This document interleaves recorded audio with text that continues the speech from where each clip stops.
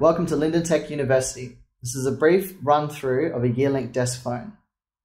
Now this can vary depending on models. The model that we're using today is a T54W.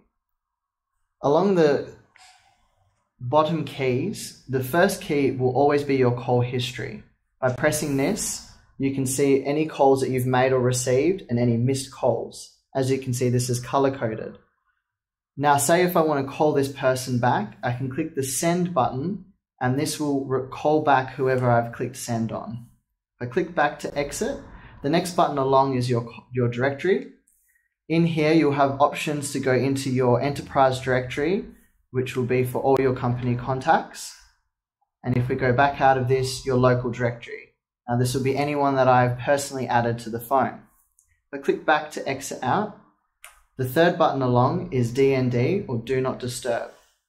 When this is pressed, a visual icon of a red stop sign will be up the top.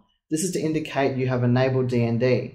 Whilst this is enabled, you will not receive any phone calls. And then the last button along the bottom is your menu. Within here, you can change your features, access to your message bank and directory, or any other additional features. If we click exit, along the side, these are your keys and most likely will be set up as BLF keys or busy lamp fields. This will indicate if someone within your company is busy or available.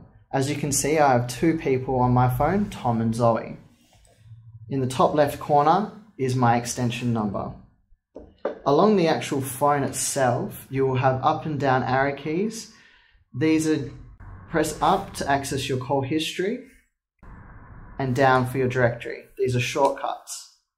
You have volume to adjust your ringtone, numbers to dial with, and you have some icons here. The first one being a headset.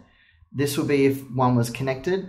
As it isn't, it is not lit up. If it was, it would be green. The next one along is the mute icon. When you're actively in a phone call and you mute the call, this will go red. The envelope is your voicemail. The phone with the plus sign is to place the call on hold. The arrows are to redial. This is to transfer a call. And then lastly, speakerphone. Thank you for viewing.